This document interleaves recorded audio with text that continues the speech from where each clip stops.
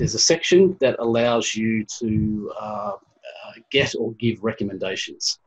Again, if you want a really highly prominent profile, you have to have some recommendations from other LinkedIn users.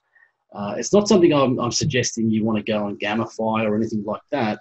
But, for example, if say I was looking at your profile, which looked pretty good, and someone else who did something similar, and you had 20 recommendations from previous clients saying how amazing your product and service was, and the other one had none, well, immediately the authority transfers to you. So it is somewhere where we want to have.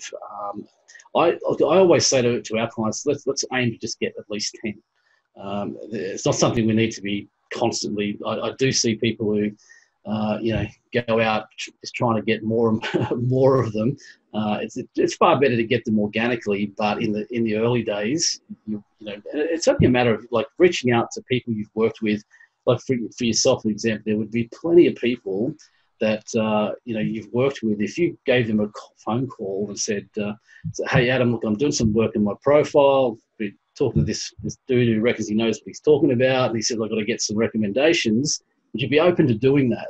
Now, they're all 90% of them are going to say yes. Yes. And then you can go onto their profile and literally send them a link to be able to do that. So I highly recommend just doing that. They only have to write 2 or 3 sentences, and you're done. Yeah, perfect. That makes sense.